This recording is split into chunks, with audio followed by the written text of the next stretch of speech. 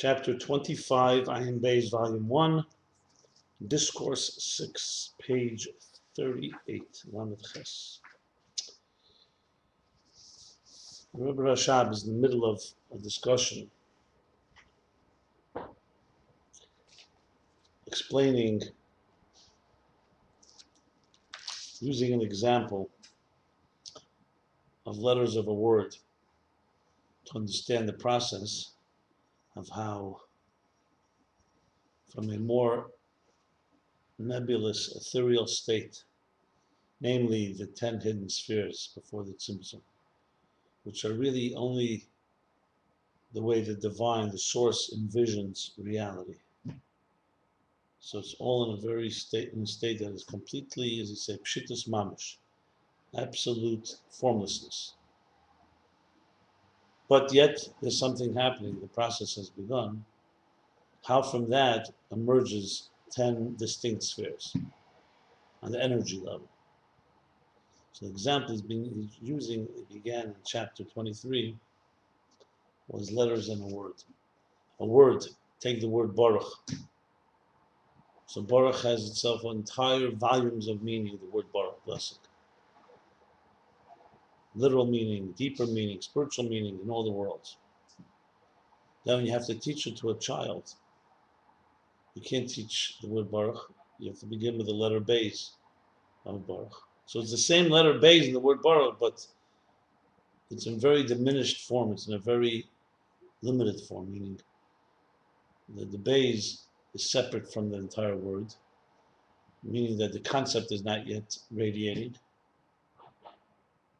It's all concealed, almost all concealed.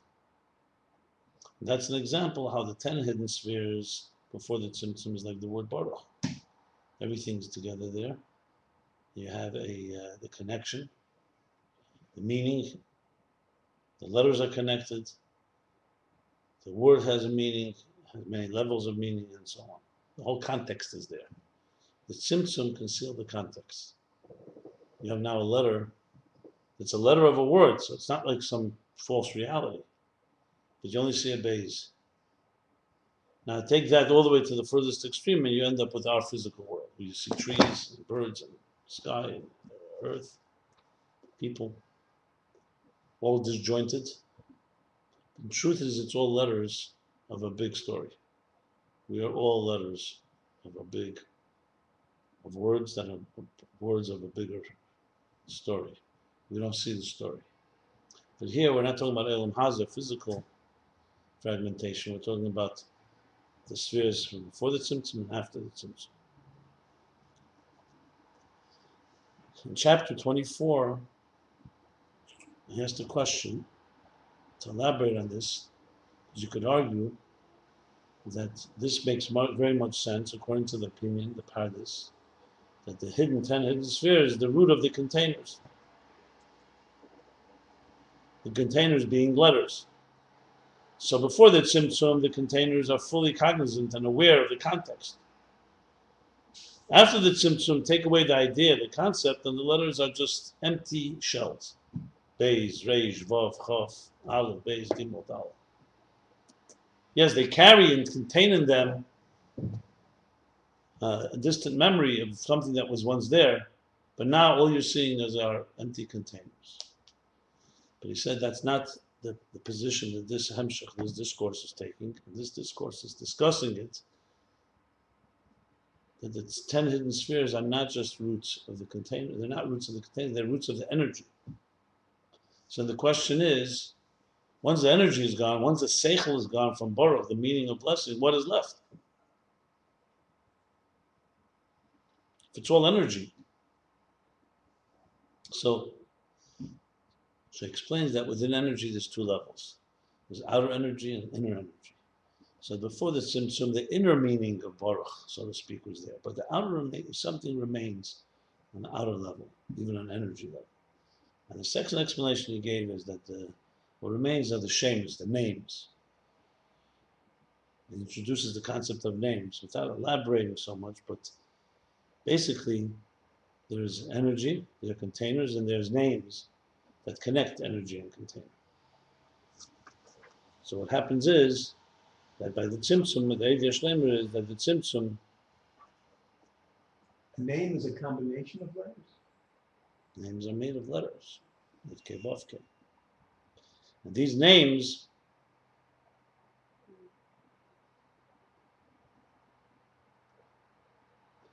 is what remained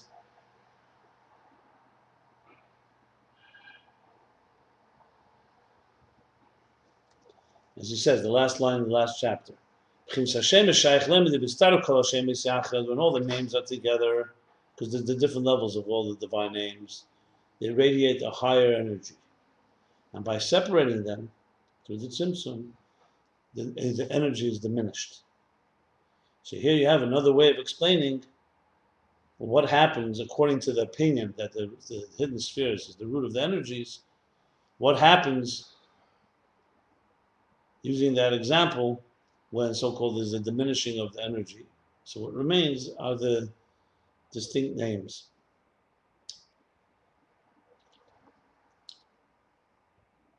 Now, as I explained, the critical point, why you have to go this way? Why not just simplify it and say that it's the root of the containers and that's it? And you have an example, letters and words. Before the tzimtzum, the containers are all about containing the message of Baruch. The letters are not just letters. They're letters that simply convey a message called Baruch, blessing, or whatever message they convey. And after the tzimtzum, you only have the letters, the containers.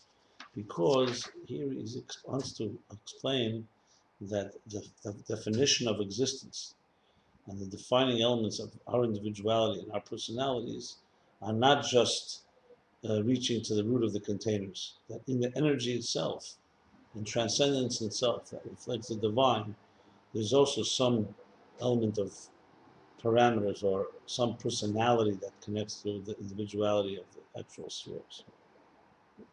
The letter base. Anyway. Can I ask you a question? Yeah. The letter base is more than just Baruch. Did I hear you say that base is Baruch?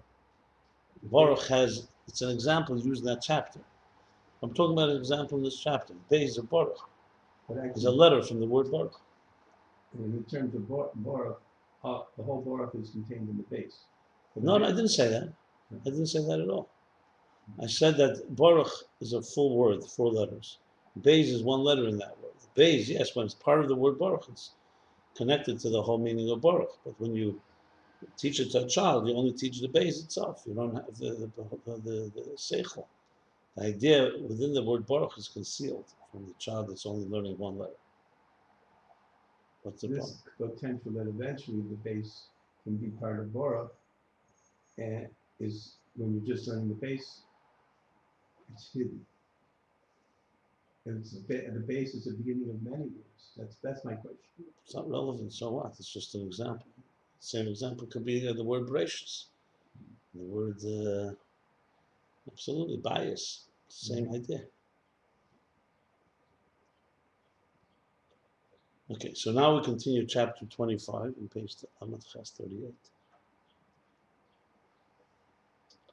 Ach yesh leimer.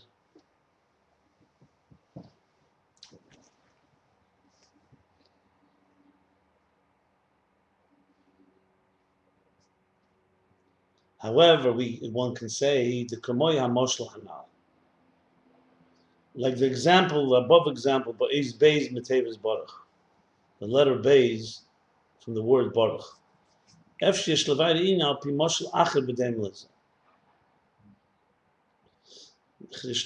However, we can say that similar to the example we gave of the Beis of Baruch, maybe we can explain this with another example that's similar to this. The Yubim Bezeh, the Rabbi Rashab clearly is not satisfied with the previous chapter, with according to the explanation that the 10 hidden spheres are energy, it's all energy.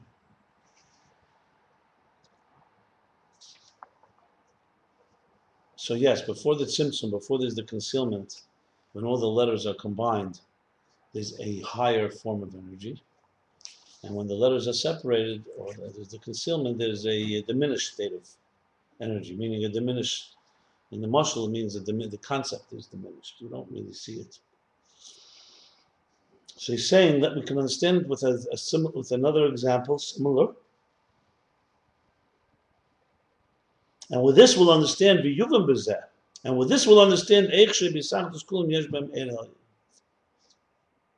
meaning it seems that with this, we'll understand how when they're all united, meaning before the tzimtzum, the 10 hidden spheres, they have within them a higher energy.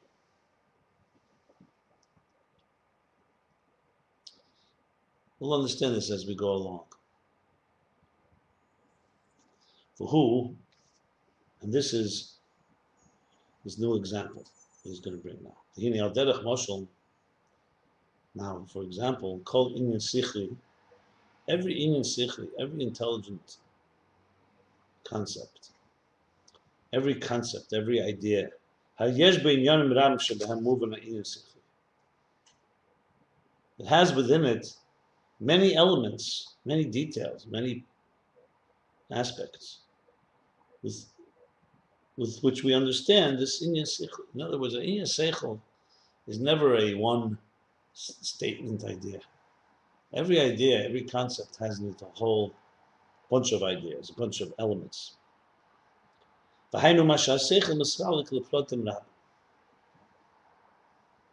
that is that the seichel, the intelligent idea, divides and separates into many details. As we explained, as it was explained earlier, chapter 4.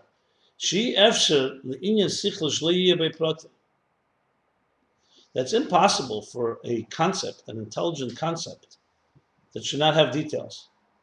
And it's with all these details that you understand the seichel. Every seichel has details. The nature of seichel is that it's made up of parts, components. That's how seichel works. It's piecing together pieces, ideas. And within these details, there are details that are primim yeser, that are more internal.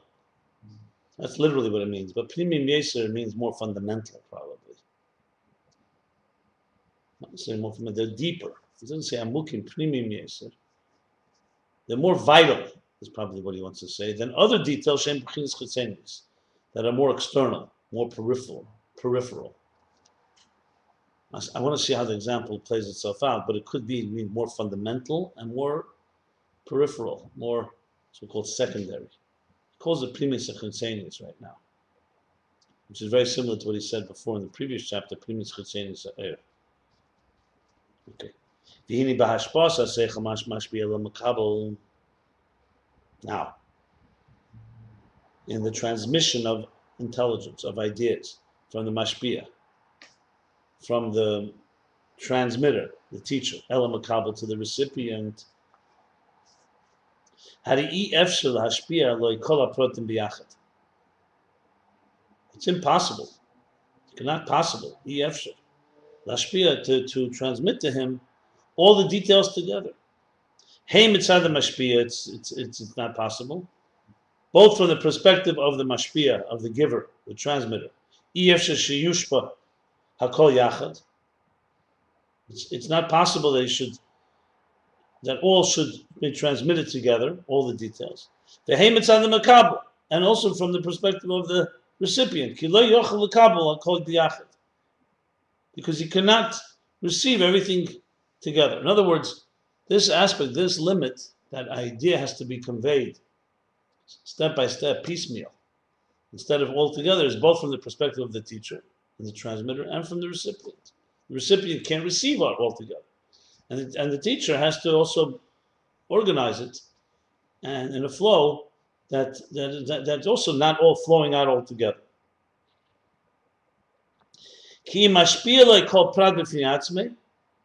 Rather, he transmits to him every detail separately, to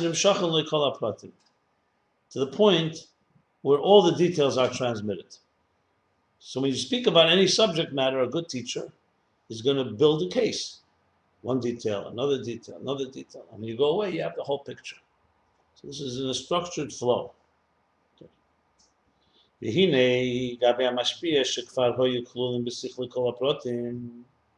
Now, from the perspective of the mashpia, the transmitter, who had all these details in his seichel, because he already worked it through. He received the details from his teacher, or he developed it.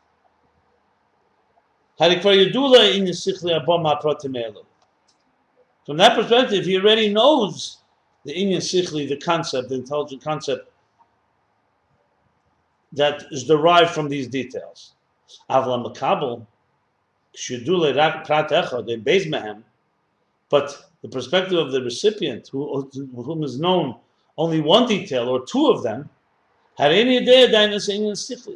doesn't yet know the concept.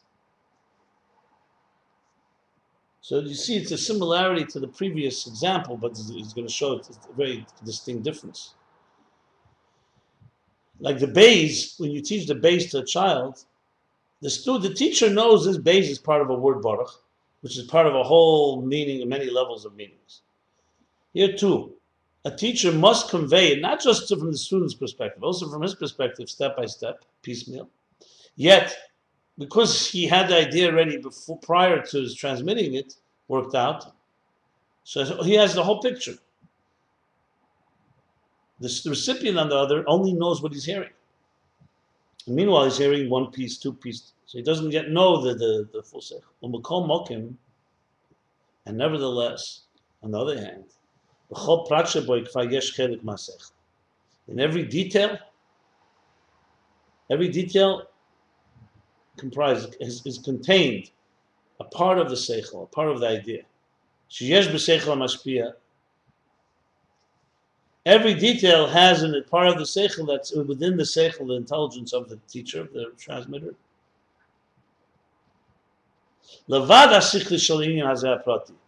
Besides for the seichel, intelligence of this specific detail. So right now what we have is like this. The details of a subject matter. From the recipient's point of view, he does not yet know the whole picture like the teacher does.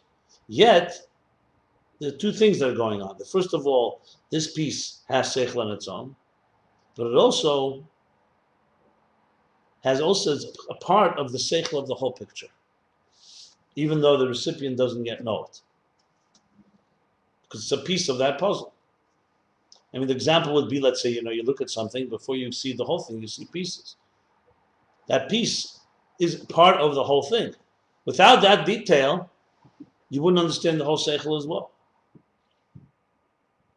Besides the fact that the piece itself has seichel. In other words, if the transmitter stopped teaching right now, you'd still have something, but you wouldn't have the whole picture. You just have a short piece of seichel, like a short or a contained concept.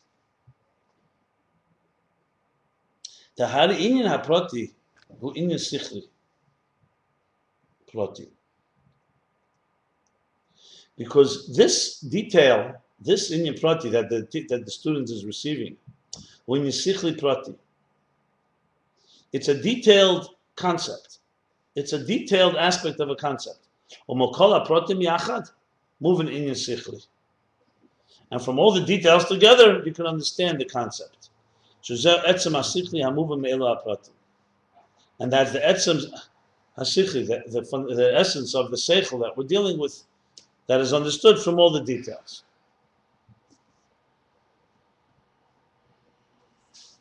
So we have here basically saying that it is the details that make up the bigger seichel. So without the details, you're not going to have that seichel. So each part of the details has part of the seichel. In other words, if you said the seichel was in one place, you had a concept, and you're using details that are examples, let's say, mishalim, then you could say that examples are not a fundamental part of the concept. But as he explained, a concept has to have details. There's no way a concept in this world cannot be conveyed without details. Just to give you by contrast, for example, there are things that are not transmitted through detail. For example, light, sunlight. So even though, yes, the sunlight does come in a measured way and a limited way, but it's not reckoning itself with the containers. When the sun shines on earth, it doesn't care if it's a garbage pile, a house, a palace, a tree, the ground, waste or not. Because the sunlight just emerged. I'm just giving it as an example. So though it's true the sunlight itself has details, it's made up of particles and so on. But you could say, generally it's just a ray of light that's shining. When it comes to seichel means comprehension. You're not talking about, or let's say will. Someone desires something. I desire now to eat, or I desire to take a walk. So yes, the eating and the walk is a detail, but the desire aspect doesn't really care how I get it. You don't need to understand. You don't need to break down a desire into pieces, because there's no comprehension necessarily. It's just a desire. Seichel by nature is it's comprehending something. Comprehension means the way God created the structure of existence is comprehension requires details. There's no way to comprehend something without details. You can look at a big, beautiful painting. The Chassidus sometimes explain the difference between sight and sound. In sight, you can look at a beautiful painting and not comprehend anything, just take in the beauty. If someone says to you, what did you see? You're going to have to go and recollect the details, but you don't see the details. You see the image, and you may not even be able to remember the details. When you hear something, there's no other way but to build it piece by piece, because you can't hear an entire story in one shot. Just the way the transmission of ideas. So the person who's speaking is the beginning of the story, the middle of the story, the end of the story. It's made up of words. So, for example, before we said Baruch, that's where the letters convey a word. There's no way to convey a concept without details. Here, he's not talking letters and a word. He's raised it to another level. As you see, we'll see, this is more the energy level of things. So here, it's not containers and energy, it's details and overall seichel, and the overall concept. When you study geometry, for example, so in the beginning you learn certain basic principles. Then you start learning the theorems. And each theorem has its corollaries, and so on, and postulates, and so on. Then, after you get to many theorems, you start realizing what geometry is. Every system is like that. That's what school is about, education. You can't learn it all. You learn it step by step by step. So bottom line is, each prat is fundamental to the seichel. So the seichel is not anything but a summation, a sum of all the details. You could say it the other way around. The seichel is an idea. But for that idea to be comprehended, it has to be broken details. And those details make up the big picture. So every one of these details is an inyan seichel. And together, the essence of the seichel, which is beyond the details, is then understood when you have them all. Where does Chachma fit into this? Where I got it in one instant without any details. Chachma could be like Riyah, like seeing something. But you just compared a fixed scene as a seichel, which needs, you can't. I compared seeing not to seichel. I compared seeing to Shmiya is to seichel. Seeing, you just see, there's no details. Chachma, there's no details. But it's not really, it's not going, Chachma is, generally speaking, is just one spark. But for all practical purposes, Chachma is the beginning of seichel too. If you really dissect it. That's my question. Yeah, but it's not relevant here. He's not mentioning it, so why are we bringing it in? Is there something missing in what we're learning now? Are you trying to connect it to things you learned before? Yes. Yeah, I understand, but let's learn what he says here. It's complicated enough. And then you make connections. That would be my advice. Because if not, you're going to be going off to other paths. And every detail on its own, going back to what he said before, besides the specific seichel of this detail, besides for the specific seichel of this detail, let's say the theorem in geometry. It's one theorem. That theorem itself has seichel. The seichel 2 + 2 = 4. That has intelligence in it. It doesn't have the intelligence of the whole series of mathematics of what numbers are and what infinity is and all that, but it has. So besides the specific seichel, its own seichel, that specific inyan, it also has a part of the overall seichel of the entire concept that will be understood from all the details. Every nuance here is relevant to the whole mashal and nimshal. So he's elaborating, he's breaking it down into mamish, into unbelievable detail. However, it's in a diminished form. It's miyut. It's in a diminished form compared to how it is in the seichel, in the concept, the way it's inside of the mashpia. So we have a lot of pieces going on here. A seichel is made up of details. It can only be transmitted and received through details. The detail has its own seichel, plus it has the seichel of the whole picture. But it's in a diminished form because the recipient is only hearing this detail right now. Whereas in the seichel of the mashpia, of the teacher, he knows how this detail is part of the entire picture. And this diminished state, meaning the diminished state of how in this detail of a general concept, you have a part, you have within it the intelligence of the general concept, but in diminished state, this diminished state can be in two different ways.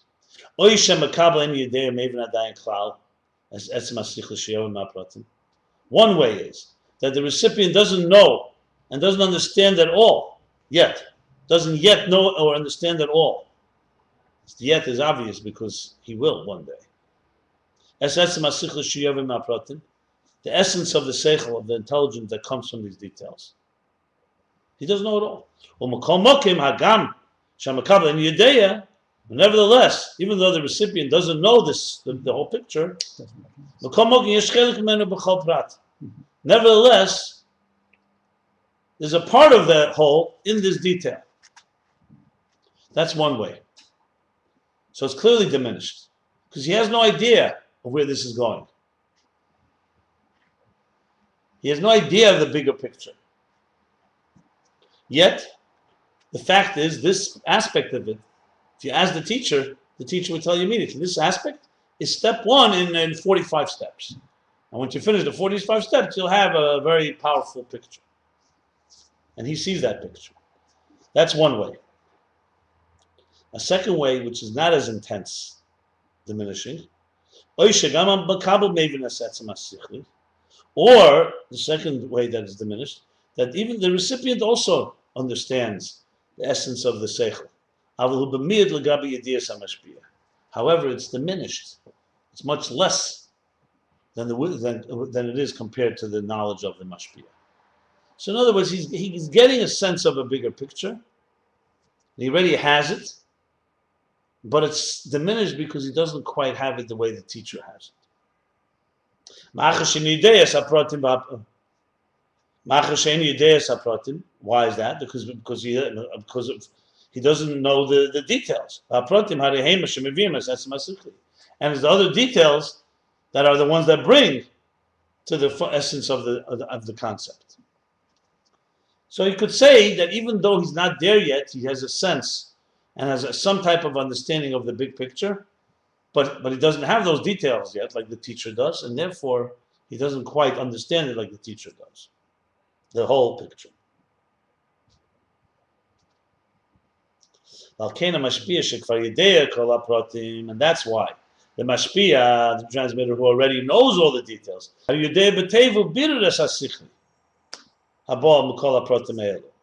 he knows very clearly and crystallized the idea that is derived from all these details. And another thing, besides that he knows it's crystal clear, now comes all the details, for him it radiates the general concept, the general seichel, the comprehension of the idea.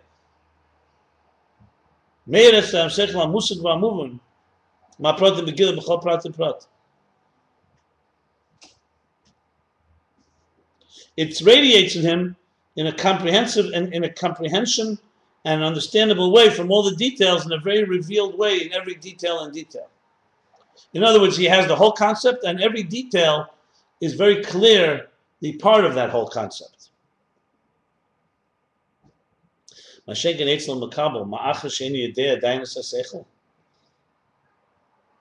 contrast, the makabel, the recipient, because he does not yet know the seichel, the general seichel, rak miktsas memeno, like in the second way that he explains it. Only a bit, only a part of it, only a small part, miktsas, only a part of it. Makom mokem has etzlei b'chinas mir ta'er.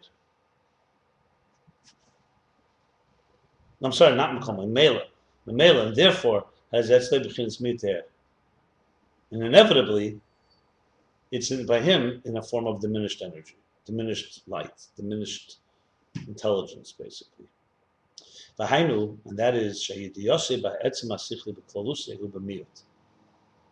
That is that his knowledge, according to talking about the second way he's explaining the diminishing, that his knowledge, understanding of the essential seichel, of the idea b'klaluse, in general hu b'miyut, is in a diminished form.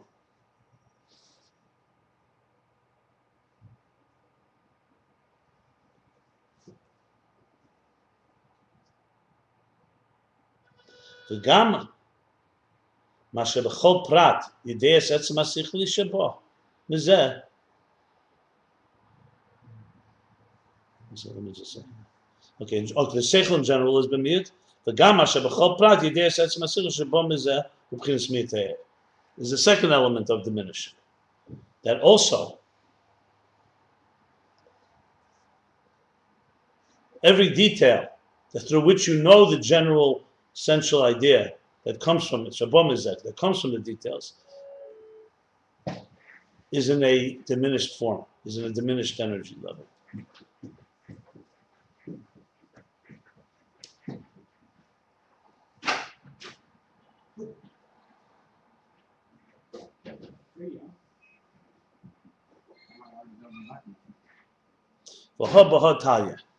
And these two are interdependent. He adds in the parentheses. Okay. So what we're saying here is the following. To sum it up. Number one,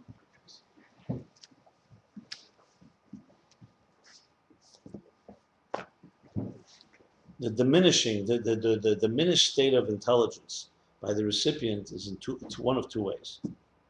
One is he doesn't know at all about the essential seichel, and all he knows is this piece that he's been taught.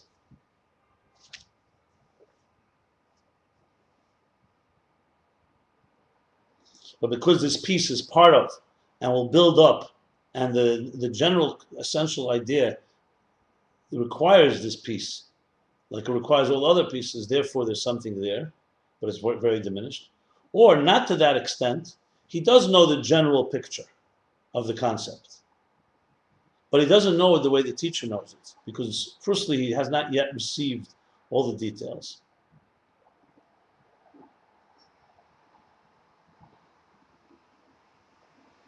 Not firstly, I'm sorry, because he hasn't yet received all the details. So overall, he knows there's a picture, but he doesn't know it the way the teacher knows the whole picture and knows how every detail is part of that concept. Like I said, let's say when you're learning, I mentioned geometry, but any system, every system has its rules, especially in the beginning. You start learning that there's certain fundamental principles. So when you start learning the fundamental principles, let's say mathematics, or the Havla for that matter, Kloli HaTorah, how the Torah works. Let's say you learn the concept of a Kal V'chemer. We have in the morning we say Yud Gimel Midrash HaTorah Midrash Bem. There are 13 ways the Torah is interpreted. 13 methods. Okay, and the first time you learn it, you learn one at a time. Kal V'chemer. What's Kal V'chemer? Kal V'chemer is that you can derive from if you have, let's say, a similarity of two situations where one is more severe and one is more lenient. So even though something is not said in the severe, it's something that, let's say, Yom Kippur is more powerful than Shabbos. But if you know that Yom Kippur, Shabbos, Shabbosim, which is a double Shabbos. So even though some things are prohibited, that are prohibited in Yom Kippur, are not stated by Yom Kippur, they're only stated by Shabbos, you can derive Kal V'chemer, that if Shabbos this is not allowed, so definitely Yom Kippur it's not allowed. It's okay. Just give you an example. There's hundreds of examples. So Kal V'chemer, it's a method. And you learn this method is used with certain conditions, etc., of how you derive halachas that may not be laws that are not specifically stated. Another one is Gzeir Shav.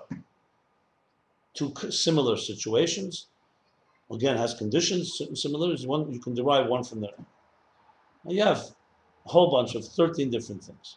So when you're a beginner student and you're learning one of these, it has a seichel in it. There's a lot of intelligence in Kal V'chemer. There's reasons why. It's a logical system. But you don't yet know so-called the whole process of, let's say, what a posek, a rabbi that has the credentials and has the smicha and the shimush and everything necessary, experience, ordination experience. So he knows how to use all the different tools because he knows the picture. So when you're starting to learn it, you're just learning it as a beginner. So the Kal V'chemer, the way you understand Kal V'chemer, the way the novice understands it, and the way the experienced expert understands it, is very, very different.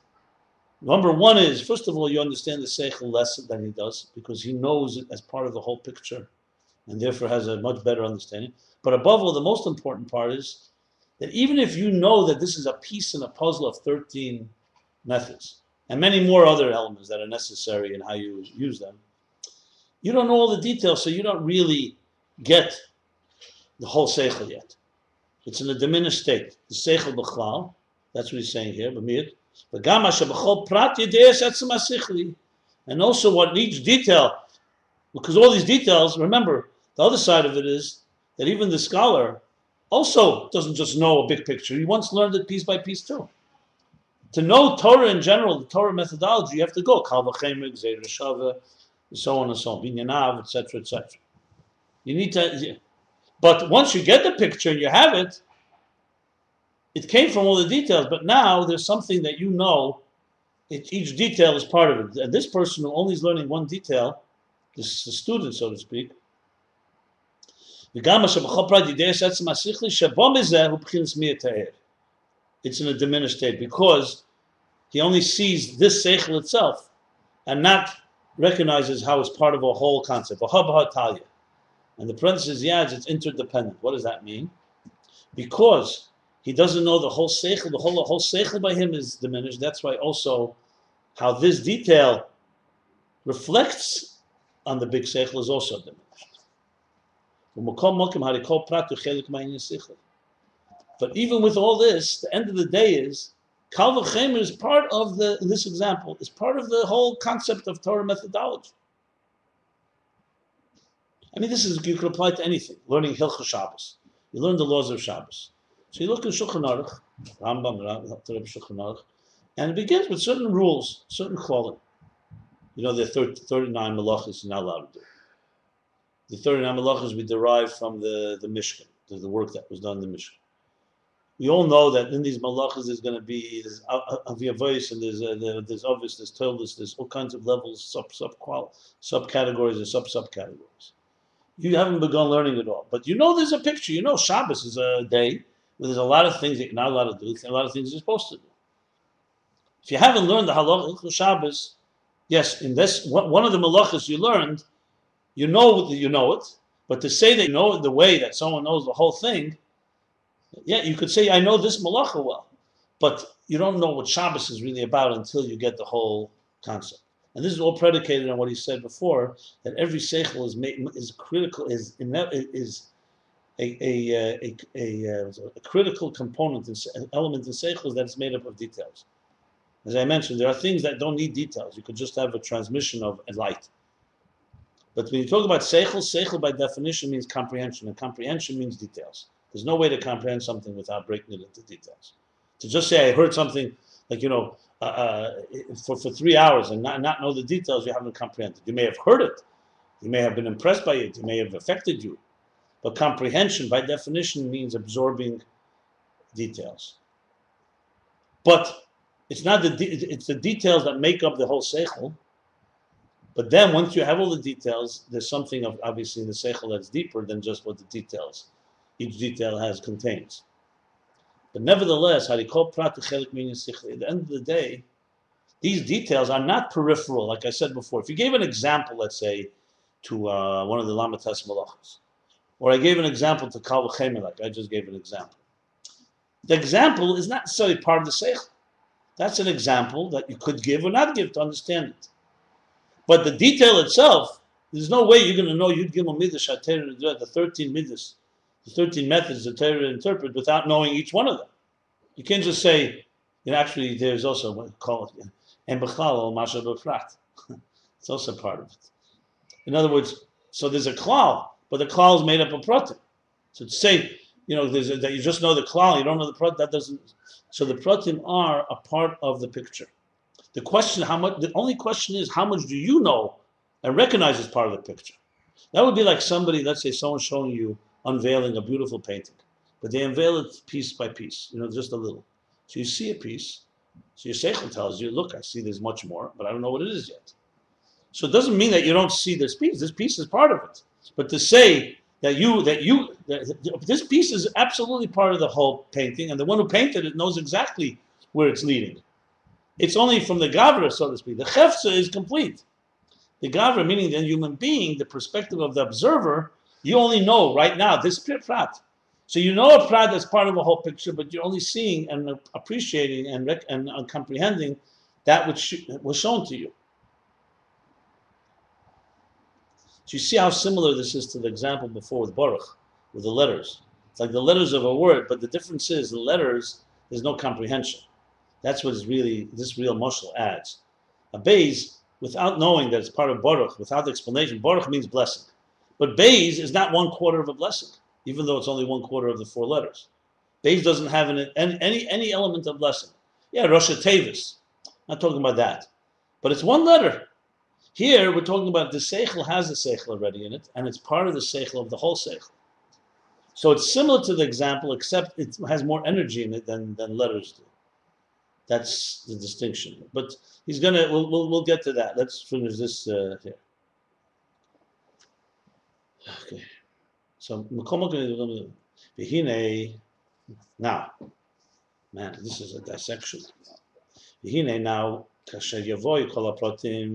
all the details come together, when all the details all the details arrive, or you arrive to them. He's adding now another thing. Though that the makabel, the recipient, the student that is, then knows the inyan sichli, meaning the full concept. Remember, there's 2 things here. He knows the general, the seichel, and also radiates each detail in the details. He sees how each detail is part of that general seichel, like the teacher. In other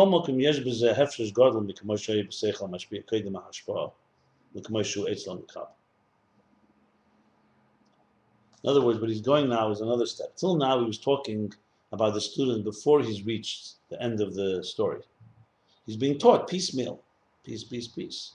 So we learn what the pieces are. So in the piece, he understands the piece, but it's in a diminished state compared to the overall seichel, and in each detail that he understands, he doesn't yet see the whole seichel. But now, let's talk about, he's now arrived, he's been taught all Yud Gimel Midas, for example.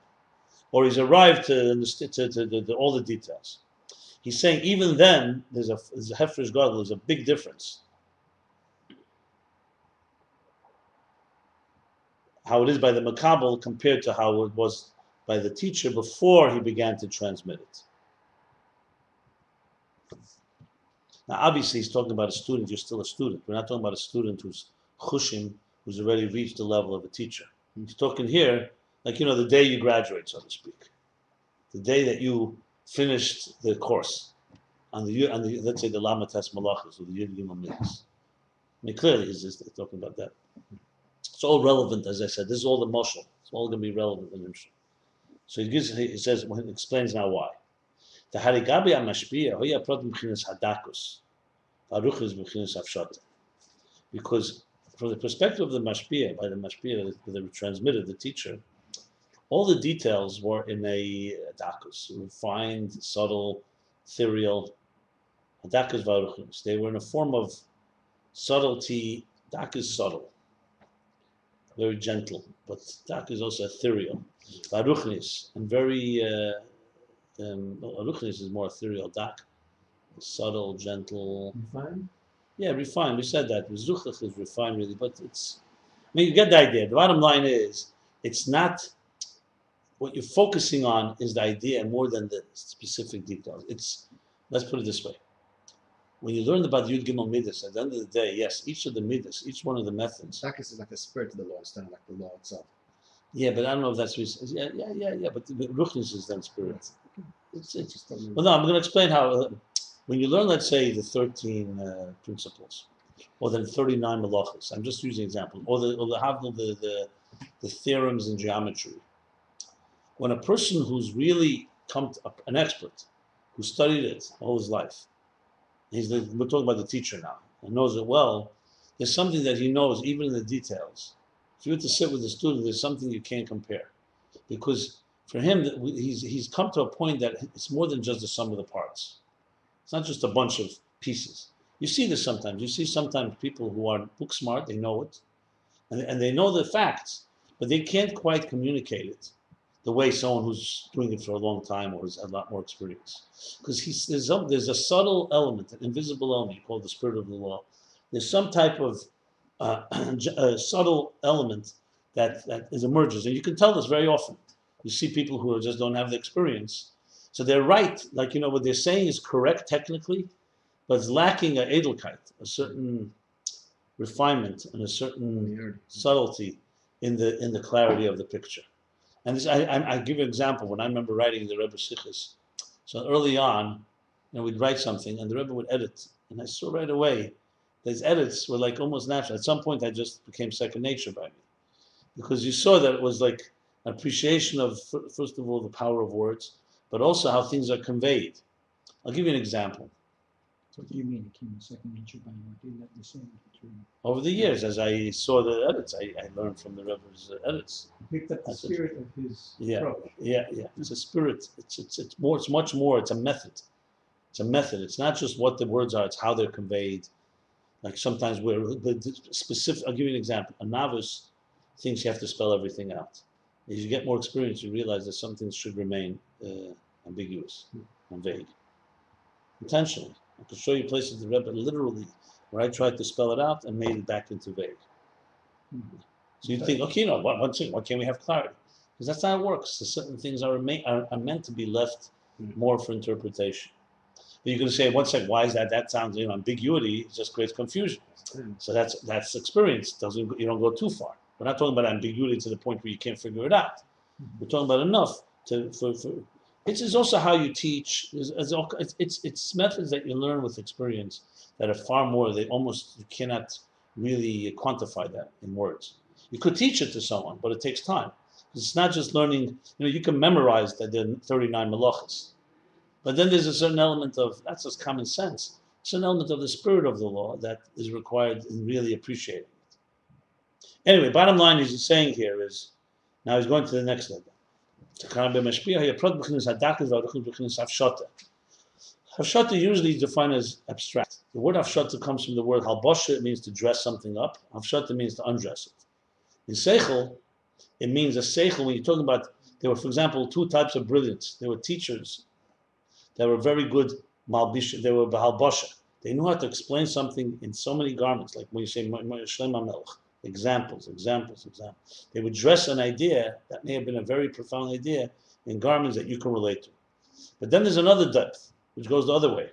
Someone who's able to undress an idea from its so-called outer expression and application to get to the core abstraction of the concept. But Ragachover is a classic example of the latter.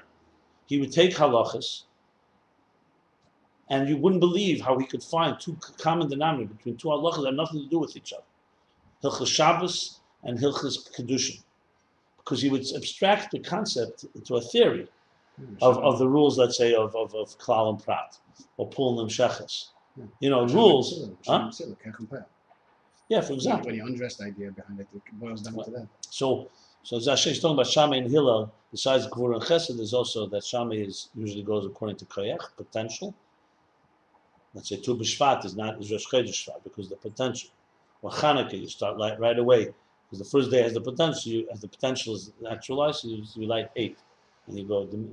And Hillel goes according to actual. So Tu B'Shvat is when it actually begins to sprout. Rosh Chodesh Shvat is when it begins to germinate. The point is that once you do that, you begin to find similarities between all of them. But I'm going even further than that. Sometimes things that are completely, you would never have a connection between one. Here, at least Shammai and Hillel, that's the common denominator. But sometimes you have ideas. The point I'm making here is that there's really two different strengths. One is explaining something in dressing it. Hafshata means undressing it. In this case, obviously means getting to the abstract. That's what we call B'chinas Hafshata. So what's happening here is that you begin with the details. As the details come together, you begin to understand a bigger picture.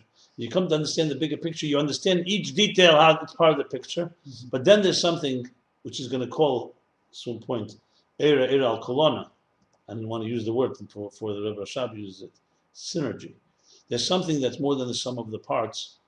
In this case, there's some type of abstraction, some type of hovering power that you see that a master has that a student just doesn't have, even if the student knows all the facts.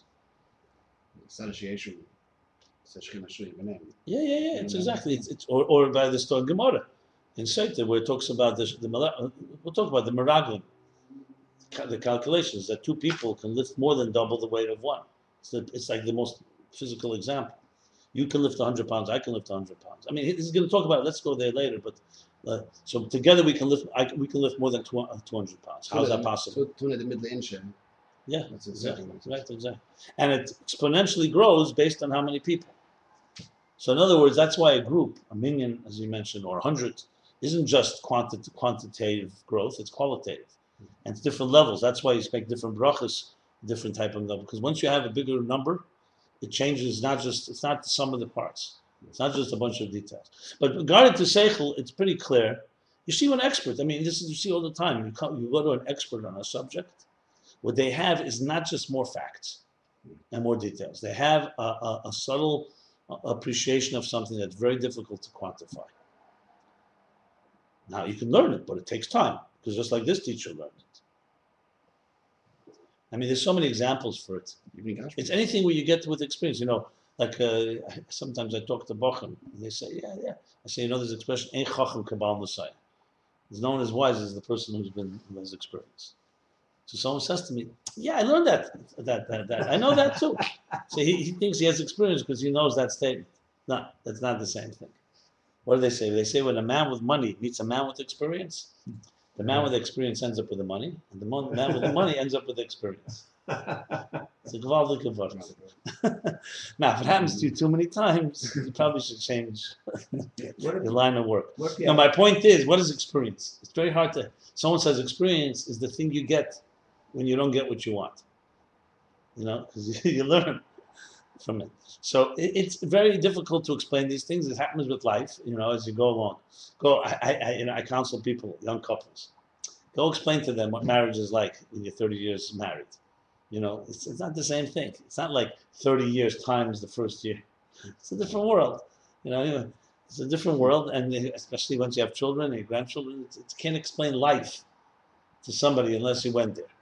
I mean, I'm not saying that's exactly because he's not really using the Soyin here example. It's just trying to point out of something that's added that's more than just knowing the facts. Knowing the facts is not the whole picture, bottom line. So let's continue here. And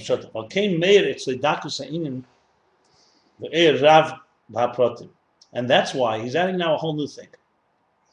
And that's why by the teacher, by the mashpia, by the transmitter, mashpia is more the transmitter than the teacher, actually. Malamed is the teacher. Mm-hmm. Yeah. That's why what radiates by him, dakus ha'inyan v'eir, the subtlety of the inyan and the energy of it. Dakus ha'inyan, the subtlety of the inyan, eir rav, and a intense, we can say a increased, amplified. Eir rav is usually kamus and echus. It can be powerful, it can be intense. Eirav, ba'protim, in the details. Mashenkin gabe makabel, by contrast, however, by the makabel, by the recipient, shaprotim esed b'chinas halbosha. He doesn't use hafshat and halbosha.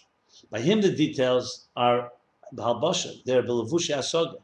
They're manifest in the garments of the concept that you're understand, comprehend. Al kain gam kishemakabel kol haprotim, and that's why. Okay, we're going to go to that. I'll explain this in a minute.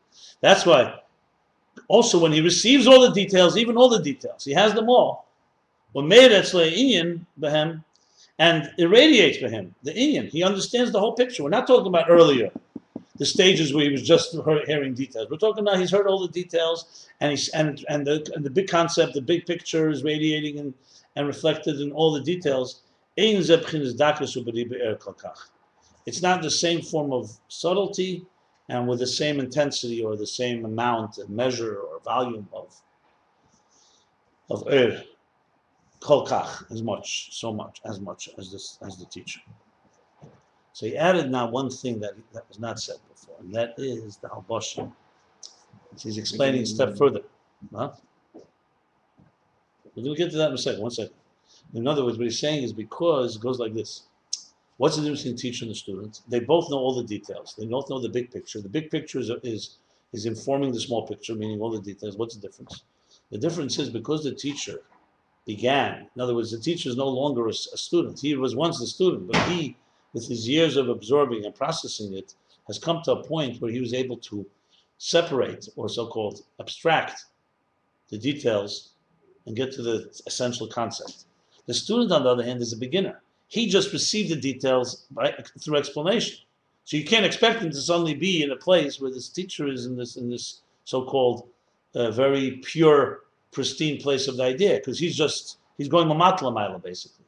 The teacher is going mamatla. The teacher is coming from inside his own system, meaning his own mind and his own inner kishkis, and turning it into something the student, piece by piece, piecemeal.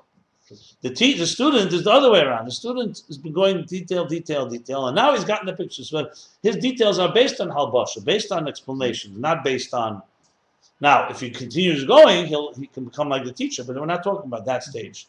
We're talking about the stage where there's a teacher and a student, and there's one is clearly superior to the other. Now he continues. The teacher starts off with the whole picture and he breaks it down to bite sizes. The student is getting it bite size. And even when he gets the picture, it's still made up of bite size. It doesn't have the hafshata, the edelkeit. Yeah, exactly. You'll have to get there one day, I'm sure, right? Well, that's for sure. That's the kavanah. Just like a teacher got there. Yeah. That's the kavanah. We'll get to that. But first, you have to know how you're different before you get. Like the Alter Rebbe says, first you have to know how small you are before you get to how great you can become. Now he says the kavanah here. The intention here is not, he's not talking about the depth and the internal pnimius and the inner dimensions of the idea. We're not talking about that. That's for sure. The teacher is great. Ki'im, what are we talking about? Rather, we're talking about ala seichel hamusug amuvim ba'in she'etz lamashpia meir ba'protim li be'er gili u'be'ili hamadregis v'esmakav ener be'li be'li. He's not talking about the depth of the concept itself. We're talking about.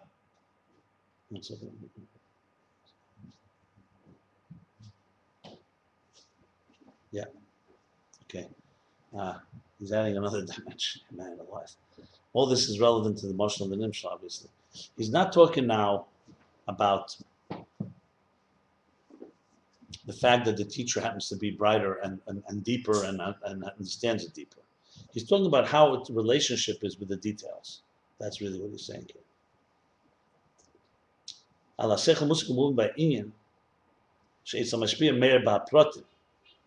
talking about how the seichel affects and informs the details. So by the teacher, it's meir ba'protim ribe'er u'bi'ili hamadregis. By the teacher, the overall concept radiates and informs the details with intense or a lot of energy, a lot of seichel, be'iloi hamadregis. The energy of the whole. Yeah. That energy. Yeah. it's connected to his aim and premise, but in other words, he's not talking now. For example, if you sat down, you could say, okay, here's teacher and student. So let's test them. So the student knows all the details. We know that now. But the teacher, of course, the teacher is going to be more brilliant about the concept in general than the student. That's obvious. But let's talk about how that idea reflects in the details. Now, by the teacher, what's reflecting the details is much more of an edelkeit, as he says, a refined, pristine form of it. And by the student, doesn't have quite the same amount of energy. So we're not just talking about the general depth of the concept. We're talking about how much is seen in the details, and what dominates. Is it the idea that dominates, or is it the details that dominate, so to speak? We'll all understand this probably better in the Nimshal, but let me just finish this. At the end of the day, bottom Let's talk about not on the emek and previous seichel, not on the depth and the inner dimensions of the intelligence, but on the seichel, on the intelligence that is understood and comprehended in the inyan. That by the mashpia, by the transmitter, it radiates in the details of ribuy er, and by the recipient, the energy meaning the energy of the idea, the spirit of the idea, does not have the same amount, and he uses the word ilui as well, as elevated, as refined, as much as kol kach, like it is by the mashpia. So kol kach, he's not saying it's infinitely distant. He's just saying it's relative. I heard a word for ilui, ascension. Yeah, ascension is sometimes, but I don't know if here is the right appropriate word. Aliyah is more. Okay. This is all the mashal. What's the nimshal? The example of the example from this yeshleim, we can say in the inyan of the 10 spheres. Remember, we're talking about how the 10 hidden spheres, how the 10 revealed spheres emerge from the 10 hidden spheres after the tzimtzum. It's interesting. The Friedrich Rebbe uses the summary of this whole Maimon for all the tzimtzum addition. And he doesn't even speak in any chapter about the tzimtzum addition, even though he's alluding to it all the time. But that's how the Friedrich Rebbe summarizes this Maimon. Interesting. Okay. So what's the dogma? Dina yesh kavana primus b'maitzel elin baruch hu b'inyan asilas b'chlal. There's an intention, an internal, an inner kavana primus, an inner purpose in the Maitzel Elyon Baruch Hu. Remember, we use Maitzel on God when we're talking about Atzilus. We talk Boira, God is creator when we talk about Bria. Yetzer when we talk about Yitzira. So Maitzel, Atzilus, as we talked about, is emanation. It's not a creation, it's an emanation. It's like the Ziskenim that by Yetzel V'Aruach, the spirit of Moshe Rabbeinu, it was imparted. So the point there is, it wasn't created. It's not like he created a container, like let's say an architect or a builder could build something. It was imparted from him. It's in a diminished state, but it's an imparted.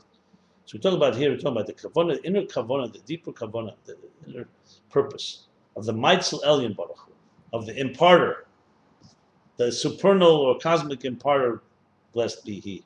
It's God. Be'inyan Atzilus b'chlal, in the general emanation, the general bringing into being of Atzilus in general,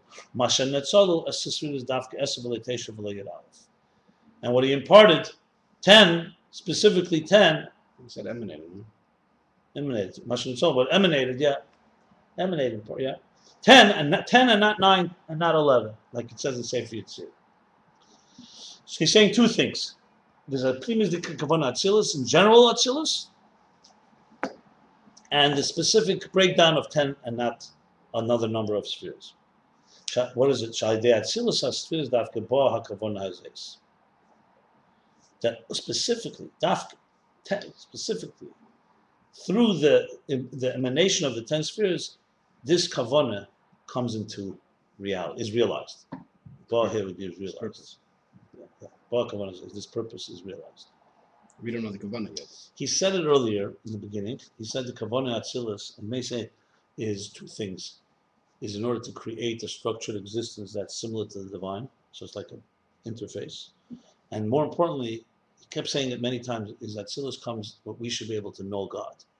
With no way that we human beings could know godliness if you didn't have godliness in some form of structure that's But why Dr. commensurate to us. Huh? He's not saying why Dr. 10 at 11 and 9. Here, no, that doesn't say. In other places, it means that the bottom line is because It's remember. Yeah, Yeah, I understand. He's not going to say here specifically. The bottom line is, number one, 10 in general is for there to be structure. So it's not equal. But you could always ask, he could have made the structure differently. Yeah. But whatever reason, 10 reflects the structure of the divine. And that we'll never understand why that and not something else. But it's clearly that there is a purpose in it. The reason this is relevant is because he's talking here how it's in the kavanah. The 10 hidden spheres is not real spheres. They're only in the purpose, in how the architect, the Maitzil, is envisioning them. Because this is relevant to the Mashpia and Makabel. We're talking about the energy, or the details. We see the details. But the one who emanated them, he has a purpose in it.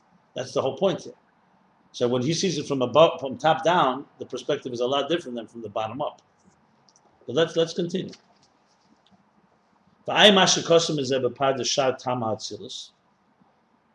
And Ayin, how would you translate? Ayin means more than just look. Ayin means to be to delve. Delve? Ayin is more than delve also. To be the ayin in something means to look deeply into it. So ayin mashikosim is there. But generally speaking, when you write ayin mashikosim, for example, in the sikhs there's the rule, re'ei means to see. Ayin means to, you have to do a little more exertion. Here, I don't know if the Rabbi Rashab means that. Ayin mashikosim is ever paradis. In the paradis is the Ramak. Shar, there's the gate called Tam HaTzilus, the reason for HaTzilus. Bashar Shem Ben Daled, Perek Aleph. And the gate called Shem Ben Daled, which we referred to earlier, Shem Ben Daled is Yud Kei Vav Kei, the name of 4 letters. Perek Aleph, chapter 1. And another Maram Lokim. Okay, Vaimash, okay. So you have to look there to really appreciate, I guess, the reason why the Kavanah. Well, Be'etz Chaim Shara Kolim. That's paradis from the Ramak. Now he's talking about Rizal. Well, Be'etz Chaim, in the book of Eitz Chaim, Shara Kolim, the gate of Kolim, the beginning of Eitz Chaim, Kosov, is right now the reason for creation. Kedei lahetiv lebruav v'yakiru g'dolosav v'yisku lias merkova lidobek b'yizbarach. The reason. We always mention this one. We always mention this, but we always say lahetiv lebruav. We don't continue. Yeah, but the yakiru g'dolosav sometimes does say but this is the full lashon. Lahetiv lebruav means to do good, to bestow good to the bruav, to his creatures. V'yakiru g'dolosav, and they should recognize his greatness. The Yiskulius, and they should be merit to be Merkova, a chariot, essentially a channel, Lidovik Boyez Baruch, to cleave and cling to God. That's an Eitz Chaim Shaklam. Now another.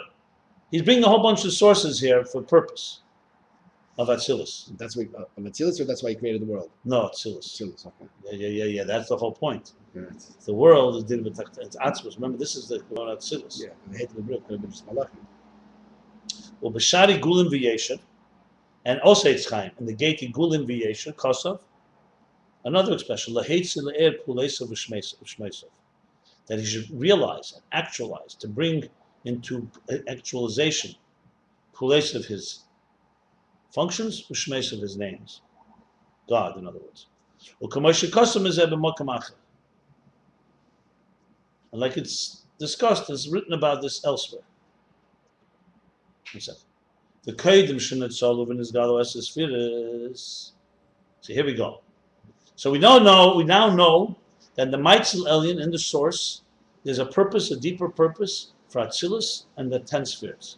He just brought a few of the reasons that are brought. The Paradis, he doesn't say what the Paradis says, he just says, look there.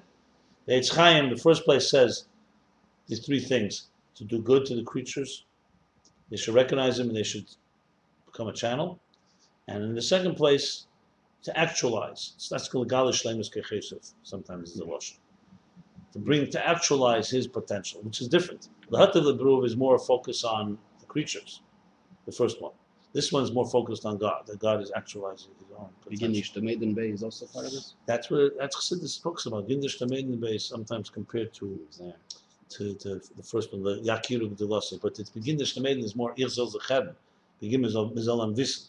Right. Should know him. Yakiru B'Dilasa. Yeah, but Yakir, so the Yakir is more the Kalim, Begin is more the Eir. It depends on, in later it's Ayin Beis and Ayin Vov at the end of volume 2 talks about it, and the Rebbe, the Kudus Sikh Shmeis, Chelim Vov, talks about these things. But I don't want to confuse it because there he talks more about the different Kavanah Dir B'Tachtenim, or the Kavanah from. Here's talking about Atzilus. Let's keep it focused to that. Now comes the process. So how did this happen? God, we know, is higher than spheres. It's higher than anything. It's higher than Gili, higher than Eir. But the kavanah in the Maitzel is that there should be oneness. I'm not getting now the questions that we have. What does he need it for? The bottom line is there is a reason for it. Let's just for relevant purposes. That's what the theme is here. So how did this come to be? So he says like this: the kedem shenitzolav is galo esses spheres. Before the 10 spheres were emanated and were revealed. See, they never focus. It never says b'li here. Mm-hmm. Everything is emerging. This guy you can also say emerging. Right. They were encompassed in the infinite divine light of the emanator, of the source. Couldn't also be immersed. I say encompassed. I don't immersed because sounds encompassed is more correct because they don't really exist. Yeah, immersed is more in like you throw an object in water, it's immersed in the water. But it's there, intact. Here, these spheres don't exist there. They don't say so. Klulin is much more like it's almost it's like there's a lot of lashons. There's lashon atzmus nesa keches or nefesh nesa. Nesa, it means you don't even contain pieces. You just contain the power to do it. Then there's klulin. There's levels. Klulin here means more encompassed. I mean, again, these are semantics. Whatever. Just know they're not objects. They're not objects. They're not. We spoke about spheres like Yeah, they're not objects. You open up the closet, they're going to come out. If you break it down, you're gonna. Right. You're not going to find them. If you break open the mind, you're not gonna find the idea. Right. Exactly. Even deeper than that. Exactly. Okay. So including. He's always summing up everything he's discussed. And these are the 10 hidden spheres. Remember, this is the roots of the energies.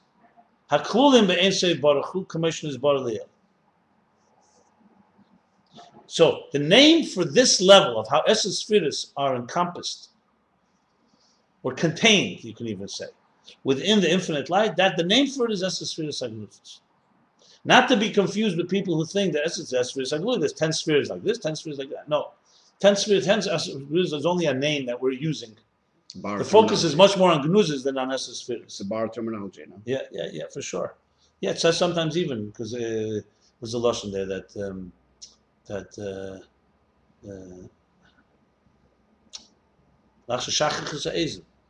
there's a lashon very often. Yeah. Because you can't say you need something to say. So you use a word. When you say God is one, sometimes it's the shachas eisen. It's not. They are the roots of the energies that are encompassed or contained within the infinite light, as was explained earlier. And they contain within them, these hidden spheres, the kavanas hamaitzel. That's their focus. That's like the mashpia. The details are secondary. Here, what matters is the kavanah of the maitzel. This is very similar, if you recall, when we went back to the chapter, was the Pshittus. Chapter 21, the beginning of this minor. So he said in the Pshittus, how could you call them Pshittus Mamsh? He says, it's not a Sesphiris. It's the Shir Asma B'Kreach. It's how the architect, the author, is envisioning what he wants later. The vision doesn't have spheres. We're going back here now. So they have the Kavanah. The Kvan is Boyer, and we've already explained. It's been already explained. That the 10 spheres, the way they are in this state, within the infinite, blessed be He, infinite, ultimate, utter seamlessness, utter shapelessness, utter lack of definition. They're in a state of non-existence. But they exist. That's the thing. Right. So we call them a name, but it's. And they're all encompassed and they're all combined together, as we learned. Umeir behem kavanas hamatzil. They see all the things of the mashal are here, and in them radiate the intention of the maitzil, of the source, of the emanator, begili mamash, not just gili, in a very utterly revealed way. All the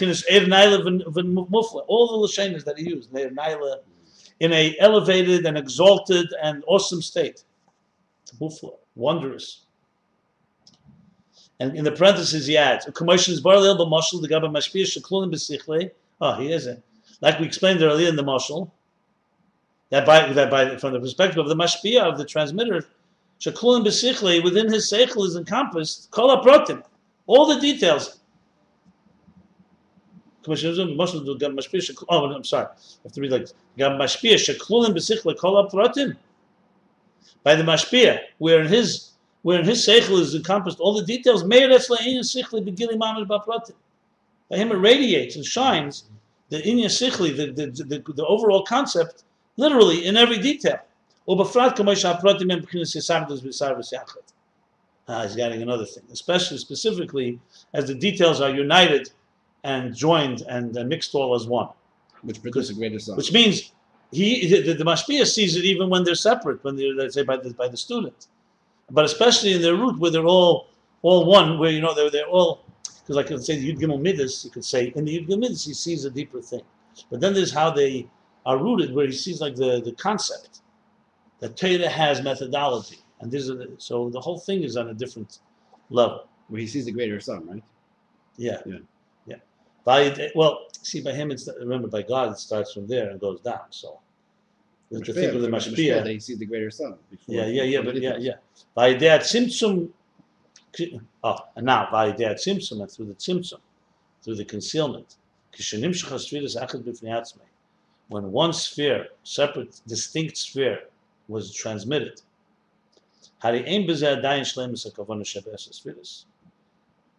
you cannot say that this one sphere does not have the complete purpose and intention of the 10 spheres. Going back to the details, it's one detail. Nevertheless, this one sphere has part of it. But it's in a form of diminished energy. Not like the Beis and Baruch. Right. We'll get to that. That needs a discussion itself. And when all the 10 spheres were emanated, and they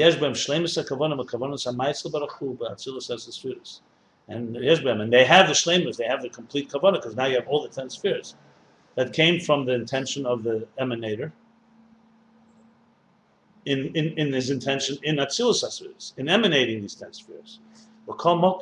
Even then, he's talking now the second level. So first there's the detail. Then he's saying, even when you have all the 10,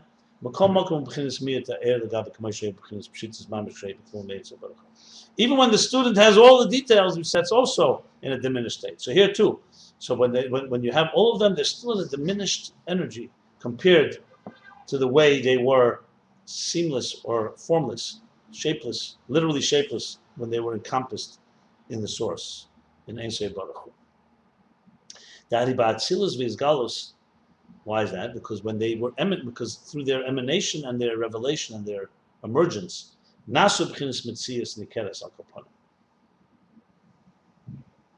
became, at minimum, a recognizable, distinct entity. Now he's summing it up. Hamuvon ma'amoshel, the Ayin Beis, umir te'er haproti shel hasfiras befrat.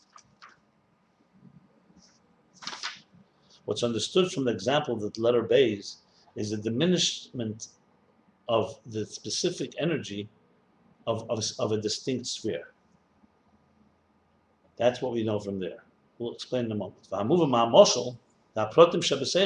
In this chapter, what we understand from this example that he gave here, from the details of Seichel, is the diminishment of the intention of the emanator, the source, in emanating these spheres.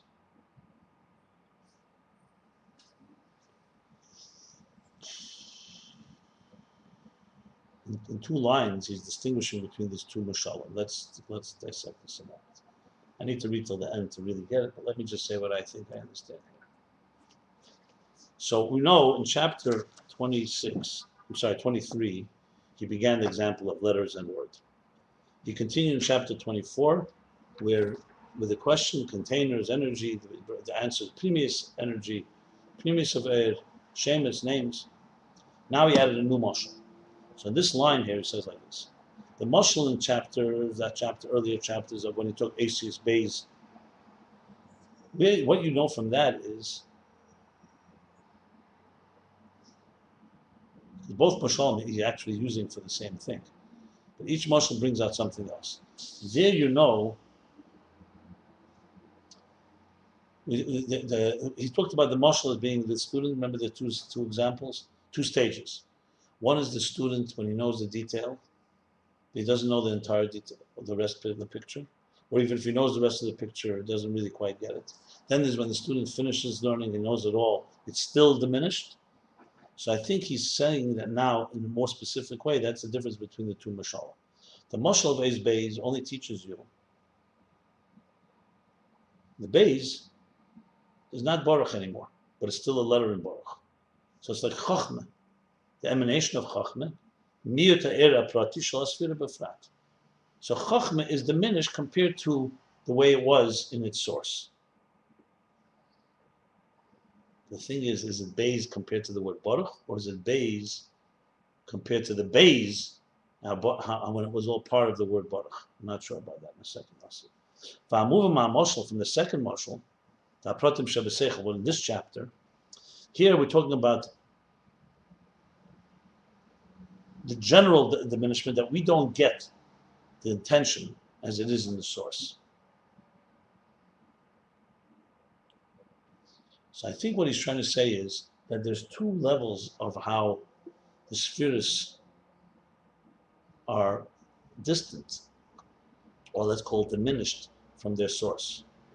One is Chochmah, is not quite like the Chochmah as the sphere Sagnusis. Revealed Chochmah, a revealed sphere is a diminished state of the sphere as it was before. But we're not talking about the Kavanah right now. It's just diminished energy. Then there's another thing. That another thing is that there's a diminishment that the Kavanah, the intention, the Mashpiyah, even when you have all the Esser spheres. You could say when you have one sphere, okay, that one sphere obviously has within it something, but it doesn't have the whole picture. But now that you have all the 10 spheres, but the 10 spheres after Atzilus, after the Tzimtzum, they do not have the Kavanah quite the same way, the way it is in the source. But there's more here. There's definitely more here than meets the eye. Let me just continue. And we're talking everything here is er pnimi, which means this is written very densely, very very b'kitzur. Yeah, but I think it's clear. No, what's he adding with hakol b'chinas er pnimi? Not makif, not er pnimi. It's all Esser spheres. In Atzilus. Okay, let's continue. In havonas haseichel mechalik. Mechelik Echad. Doesn't say the mechalik. No, Mechelik Echad. You know, In- what's the Mechelik Echad? In The havonas, second- yeah. The second. Now, the Inyan, this and understanding the seichel only from one component or one part. Yesh leima de me'ifun atzilus asfiris hachokma. We can say that from the way the sphere of Chochmah emanated, kvar neida kavana bin asfiris sheyeh b'chinas er pnimi begin the shtamud bay.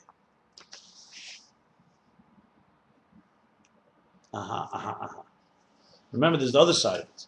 First, he spoke about the diminishment. So, as the diminishment, Chachma is diminished compared to Chachma in the hidden spheres, revealed Chachma. Secondly, the Kavanah, the purpose, is hidden. Now he's saying, he's going back to the mashal. Remember, we said that one detail does give you a picture of part of the whole seichel. So he's saying, even when one sphere emanated, you already know the general Kavanah, that the spheres are coming to be er pnimi. That's what he means by er pnimi. That's the second to the last line of this, right? That's what he means kol b'chinas er pnimi. Meaning, let me explain. Remember I said that there are things that emanate or things that shine without details.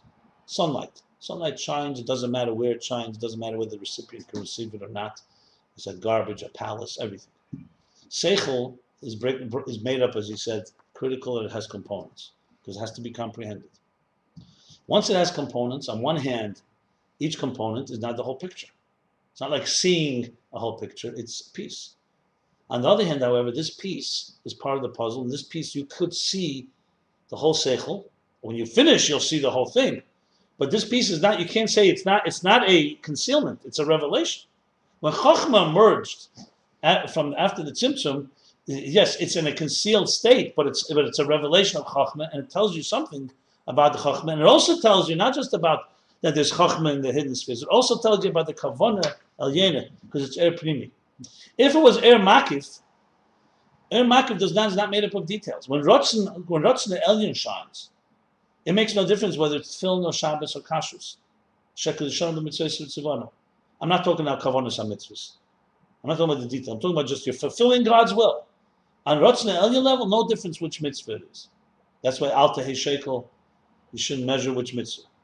Obviously, mitzvahs also have the detail. We're not talking about that part. I'm talking Makif, when Makif rains and Makif shines, you don't have this element. So a detail is not going to tell you, like the detail, let's say, of mitzvah film, or tzedakah, or Shabbos, is not going to tell you much about the Ratzon Elyon. All it can tell you is that's what God wants. But it's not going to tell you, this mitzvah is going to tell you what God is like. No. Because it's not about comprehension, it's about doing, it's about fulfilling His will. You know, all the Taryag mitzvahs won't even tell you what the Ratzon Elyon is. It just tells you this is what He wants, this is the picture. When you learn Seichel, when you learn Torah, Yedaitis Hashem, the Das Hashem Elokei Avicha, you're learning about that Hashem is Hu Rachum.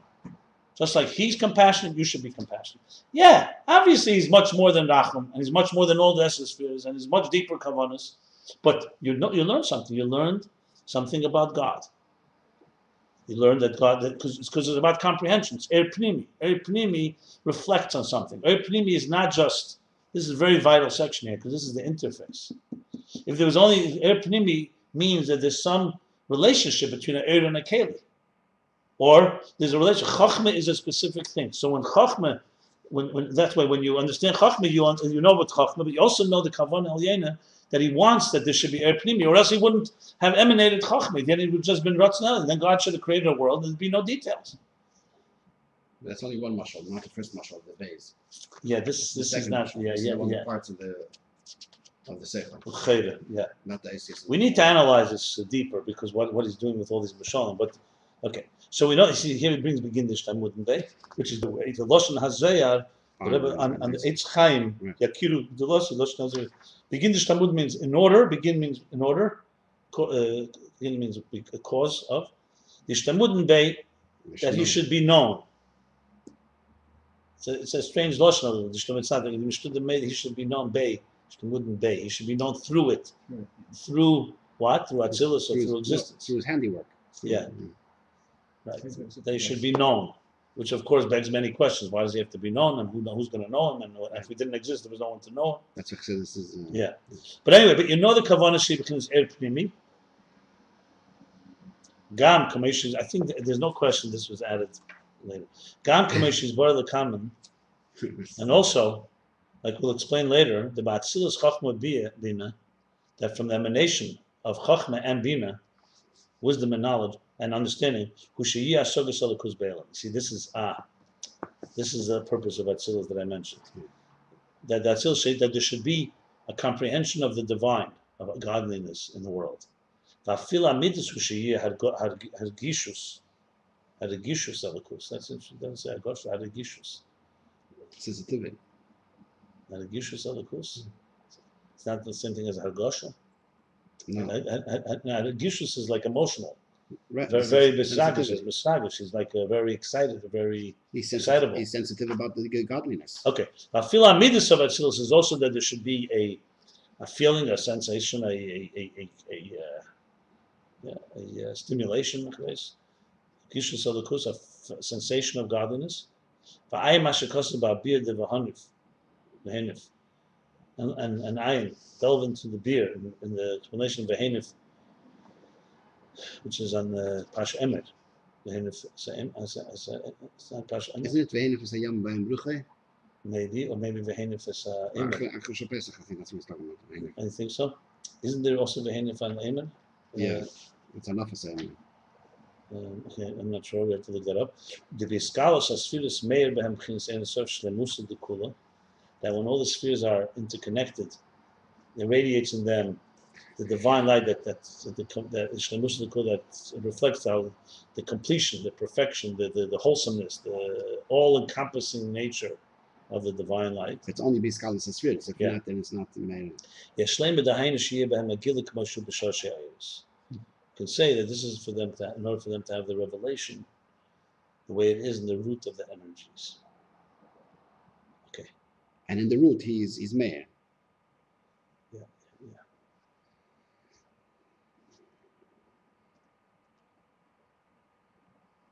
A second.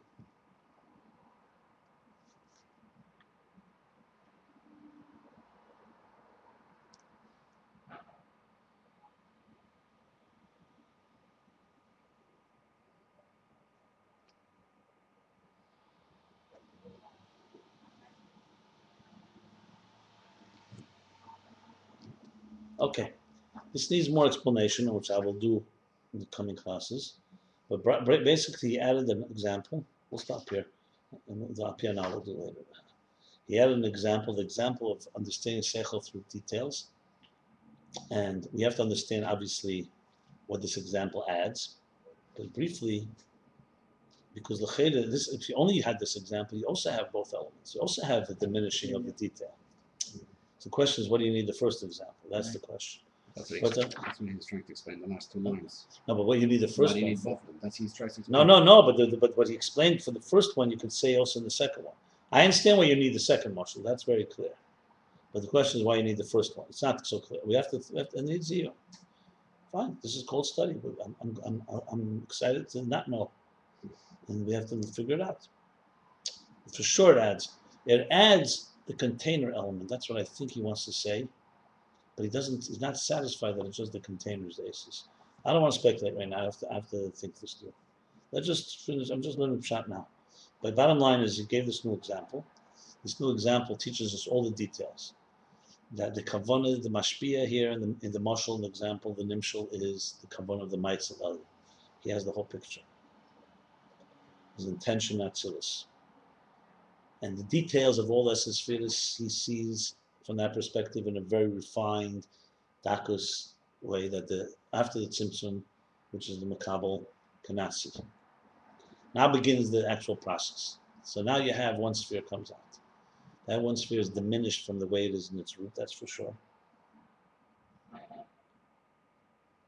Number one, it's diminished simply because chokhmah is lower than the chokhmah in the hidden sphere. Number two, it only has a detail. It doesn't tell you about the whole picture. That's initially. But it has a rav more than when the recipient gets it, like in the mushroom. No, I'm talking now the makabel, not the. I'm talking about the recipient now. I'm talking about the result second. I'm talking about whether Epstein is emanating it. No. That we know is high. Now we're talking about the recipient. Now we have the recipient. The chokhmah is emerged after the tzimtzum. We're talking about after the tzimtzum is immediately the recipient. So chokhmah is diminished state from the way it is. Doesn't have the shlemus of kavanah because it only has one sphere. But nevertheless, it does have something from the higher purpose. And even when all 10 of them emerge, it's still miyut, because it still doesn't have that extra touch that the teacher has. Okay.